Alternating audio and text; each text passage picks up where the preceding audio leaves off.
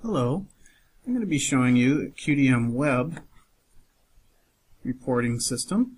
First I'm going to log into QDM WEB, and I'm going to show you how to access the report navigation first from the user favorites.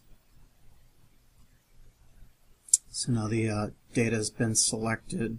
It's been pre-filled in by the favorite that I clicked on. You see a start date, end date range, how many samples are available.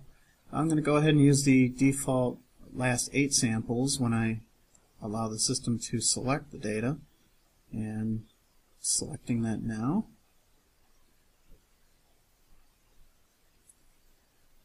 Now you see a couple of custom reports, starting with the system generated generic report that's always available, and the assembled body gap is a report that was authored on the QDM 3D authoring tool.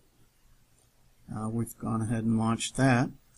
Now the QDM WEB QA module is putting the last 8 samples into the custom report, which we are starting to see here now.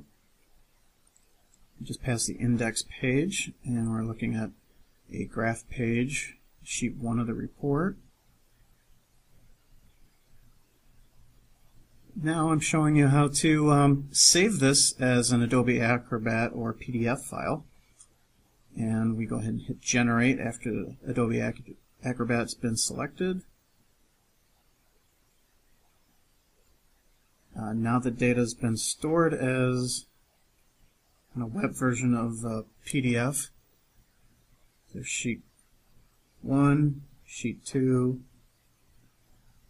sheet 3. And we'll go ahead and save the report to our desktop now.